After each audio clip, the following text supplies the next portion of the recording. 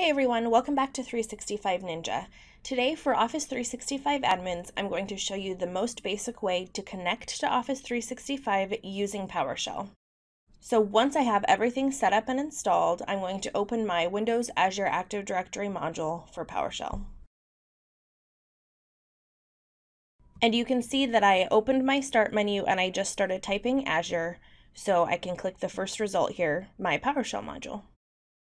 To begin connecting, I'll type this command.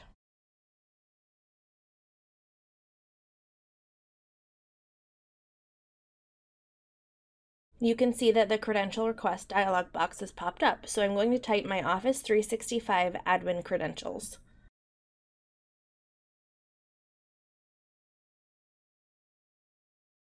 Now I'm going to run a second command.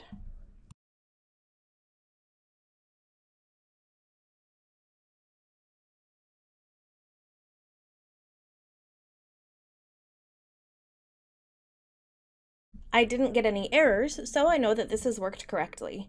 If you want to do a quick test to make sure that you've connected successfully, you can run another commandlet. For example, you can show your users.